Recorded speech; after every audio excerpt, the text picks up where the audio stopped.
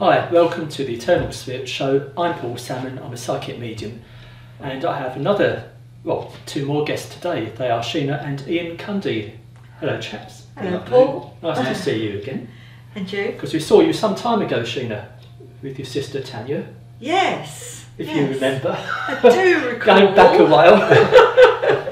But yeah, husband and wife, or partners, whatever you want to call yourself. Husband. But I knew you a long time ago as Kundalini Drive. What's happened to Kundalini Drive? Yeah, well, it's over to you with that one, Sheena, I think. Cundy Drive was a duo in Irene, as you know. That's how we met, didn't we, at Woodbridge Folk Festival. And we were going for how long? About 10 years? A few years, 10, 12 years. I was always badgering Ian to start a band, to be in a band. And he kept saying to me, you don't want to be in a band. No, it's very awkward. I'd been in bands for many years, you know, so I'd been very aware of what it's like because we had such a good thing as a duo with the chemistry between us, writing the songs and making the music, that it's sometimes awkward to then bring in another energy. If you get the right person, it can work, but it can be very hard actually getting a band together. But I bowed and Sheena had got away. Yeah, so we just decided to add on probably about, I think it was 2009, 2010, 4 or 5 years ago, and we got Jim, our bass player, who's still with us now. He was one of our early members. That's right. And yeah, we've been through a few since then. People have come in, gone out again, but and we're going through a bit of a transition period at the moment, whereas our other female singer has just gone to sort of explore her own musical pathway. Yeah, that's right. And but we're still good friends, and so we just sort of trying out somebody new the other day, aren't we? Yeah. Really? I think we're firm believers, Paul, in that if you work in such a way that sometimes the right person comes in, I don't know, you probably sort of find that with sort of some things that you do in life, is that you can go for forever and ever advertising and it's never right, but just I don't know, just sort of allowing the energy and allowing the right person to come to you is sometimes the best way, you know. Because that's Kundalini Drive. I say Kundalini. Is it Kundalini? Kundalini. Kundalini Drive. Yeah. I noticed when I saw you for the first time, well, it's a spiritual name anyway, but your songs were based on spiritual awareness and what have you. But now you're called Morrigan's Path, and your songs are more about a deeper level, or maybe more folky pagan type field, I believe. Yeah, the Morrigan is significantly one of the most powerful Celtic deities, and I sort of, for one, am very sort of, I feel very akin to her energy, in all its aspects. I mean, she's the goddess of battle, sex, death. You know, she's the warrior, she's the prophetess, she's the crone, she's the fairy queen. And I feel that I can identify with all those aspects individually, and so my writing, so I write most of the songs, reflects that. And being sort of pagan as well, we're all kind of under that pagan umbrella. Everybody shares that common sort of spirituality. But yes, it is a little bit more defined now with the goddess path. Right. Oh no, I noticed that over the years with Kundalini Drive, then because I've seen you singing and what have you. It's deeper, meaningful. Yeah, everything changes. Yeah. I mean, obviously we had Riches, the CD, the first album that we sort of done. And we had a great time recording, writing and recording that. And if you do actually listen to the songs and the meanings of that, they were sort of reflecting the spiritual aspect of what the duo was about at the time. At that time, You know, it's quite personal, wasn't it? Very personal. Yeah, very personal. We hadn't long been together, and it was all a bit lovey-dovey. How did you meet? Tell us how you met. Many years ago. Many years ago. But anyway, yeah. He was already married. Oh, well, I thought you were no, it wasn't a long time ago. We were friends for a long time. Very, very good friends, you know. Friends. And Sheena had a time in her life where she went off travelling around the world, which was, you know, brought lots of experiences back, and also experiences for her writing. Yeah. You know, not only with the music, but for her novel and, you know, anything else that she's sort of doing. But what comes first, the lyrics or the music? Good question. I don't know. Sometimes I can sit there and, I mean, I play the guitar very badly, but most of the songs come from me just sitting there fiddling around with the guitar, very basic chords, and the melody might come with the lyrics. Or I can be out walking my dog along the sea wall, and I can just have a lyric come in with a bit of a melody, and then I'll match that up with an instrument when I get back, or Ian will match it up with an instrument. But sometimes, and especially with Morrigan's over the last few months, I've written quite a lot of chants. Have you? Yeah, so they haven't needed any instruments. Do you know what I mean? So they've just come to me outside in the elements.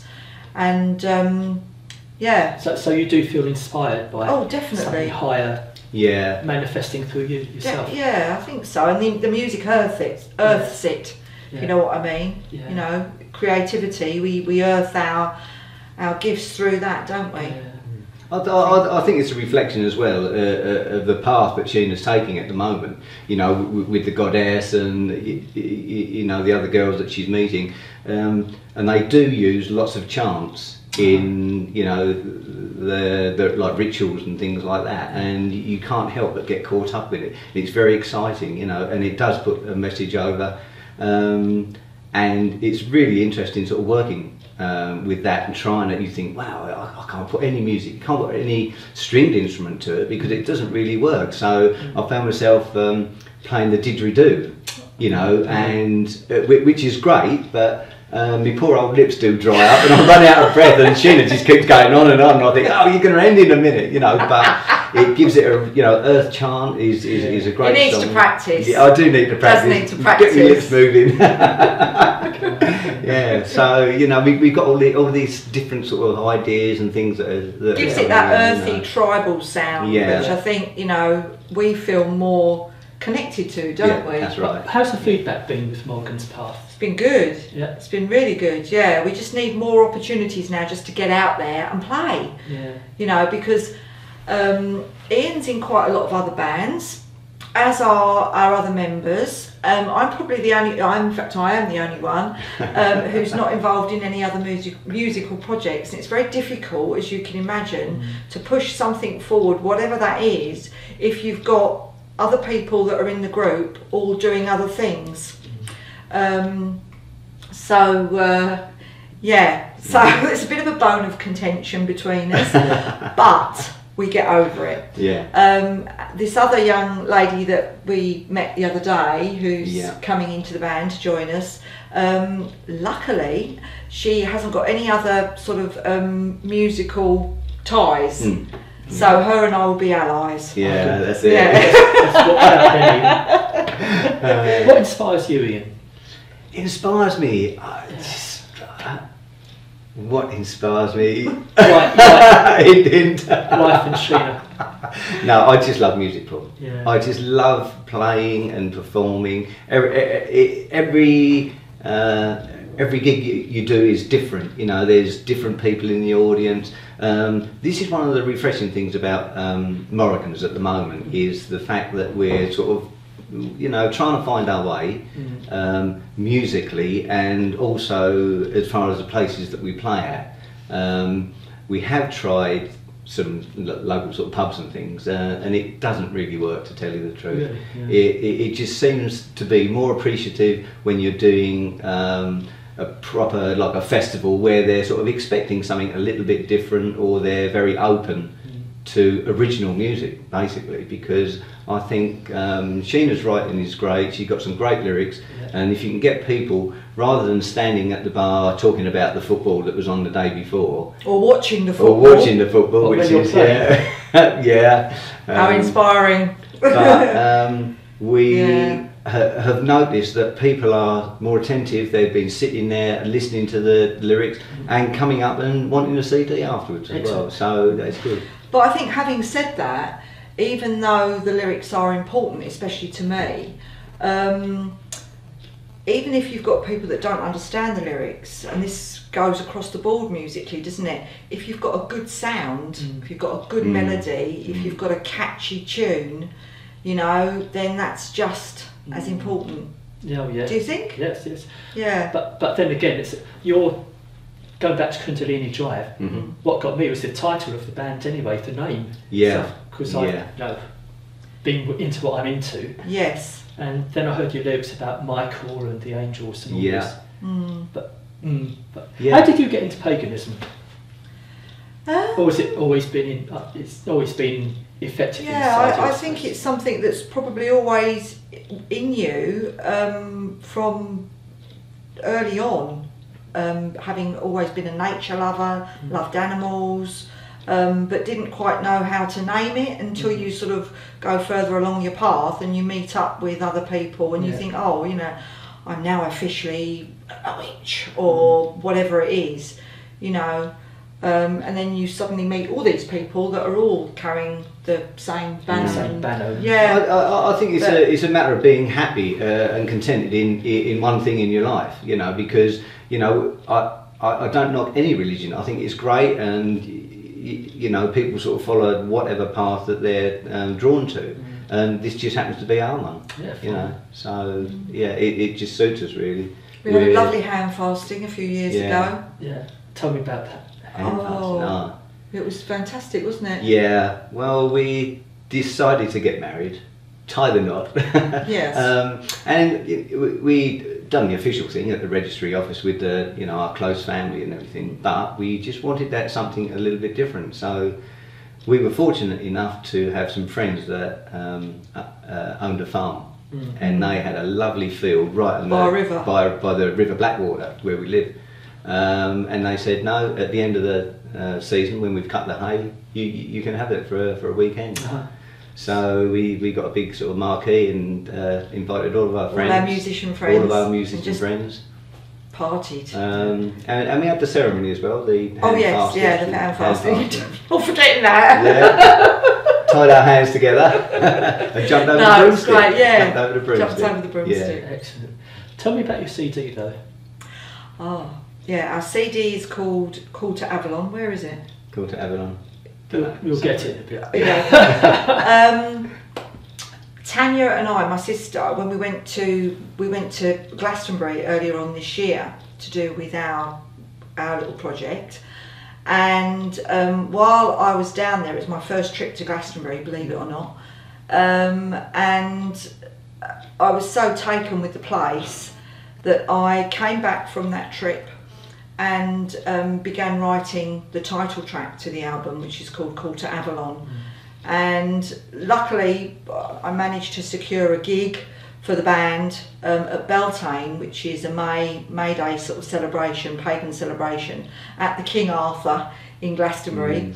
How magical. And finished the album between then sort of March and May. And it gave us a deadline to finish this album because we'd started recording the album about 18 months previous in our bass player's kitchen on his laptop. But we finished, you know what it's like with any kind of project, if you haven't got a date in front of you, you kind of drift along, you know. But having this deadline of this gig in Glastonbury, and we thought, wouldn't it be great if we could launch the album there? And so that really concentrated our work, didn't it? That's our right, heads. Yeah. We were fortunate as well that we had another member that sort of came in as well, Mark. And he sort of joined us with some more sort of percussion as well, which added an extra dimension. So we really, a lot of the songs, we didn't totally re-record, but we had to sort of think about, well, how do they all fix together now, you know? So we sort of swapped a few things around, and also he Mark, helped us. So. yeah, Mark's very creative, very creative, and he's very good with the technical side of things. So he kind of finished the kind of whole production for us, didn't he? Wrapped it up, tied a little bow. Yeah, he's the one who is responsible for all the Morrigan's Path footage on YouTube. Oh, is he? Yeah, I've been watching that. So yeah, they're good, aren't they? For everything that you know, that we've got on there really is sort of down to him putting things together. Right. And it's a great tool to have, a great online tool. And of course today with people's, you know, technology, I mean, Mark just filmed all those videos on his phone. Yeah, we had two mobile phones with like Tanya came down and helped us. Yeah, Tanya she held yeah. one from a different angle, and just sort of filmed it on. That's amazing because the quality is good.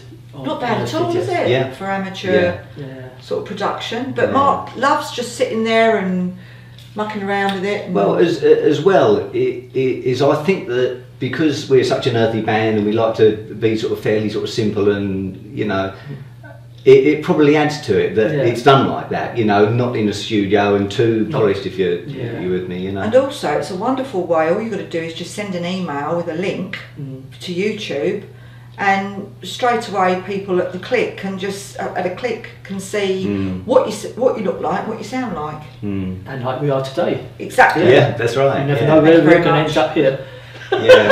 Well, we did have somebody in America, didn't we? In Phoenix? No, was it? I don't know. In America, that, you know, that actually has come back to us and said, "Oh, you know, we've heard about you," and that's originally via Facebook friends, you know, and sort of clicked on I did an interview on the radio, yes, a couple of weeks ago. You know, straight away, they said, "Oh, we love your music because we've seen the video," and you know, it is the World Wide Web now. That's all it takes, isn't it? Yeah. Listen, thanks for coming in, but I can't let you go without giving us a tune. Oh, a tune! Have you got your guitar? It just so happens. Just so I have to have a guitar handy. I'm going to say goodbye to everyone at home. What is it you're going to play and sing? I think we'll probably do our title track, Call to Avalon. Cool.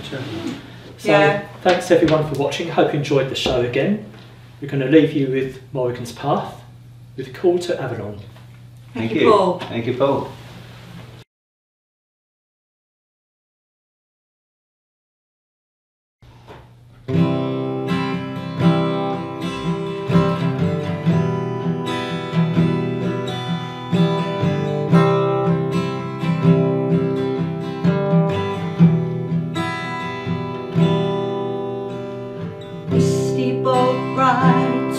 A magical place. Lift the veil, look beyond and see her face. Moonlight catches in her hair. A gentle soul laid bare. On familiar lands and shores she roams,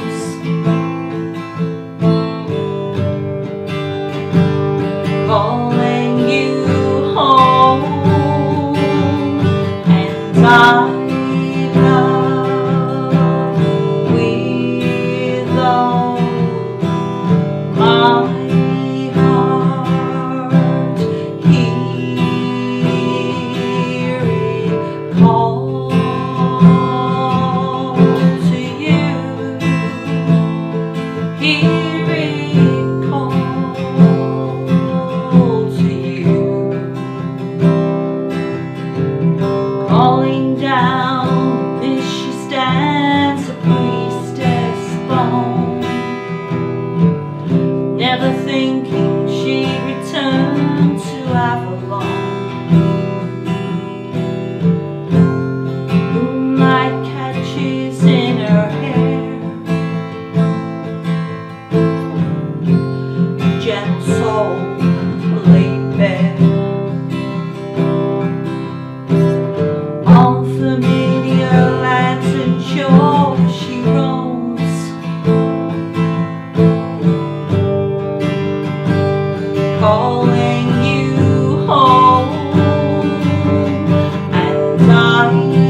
love with all my heart. Here it comes to you. Here it calls to you.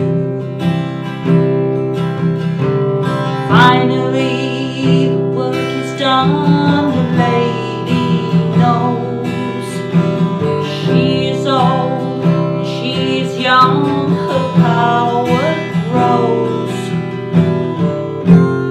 Moonlight catches in her hair. Gentle soul laid bare. On familiar lands and shores she roams, calling you home. And I love with all my heart. Here it calls to you. Here it calls to you. And I love with all my heart. Here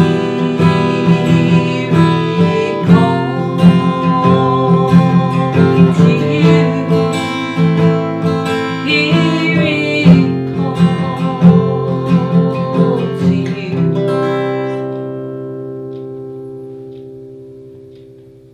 Thank you. Excellent.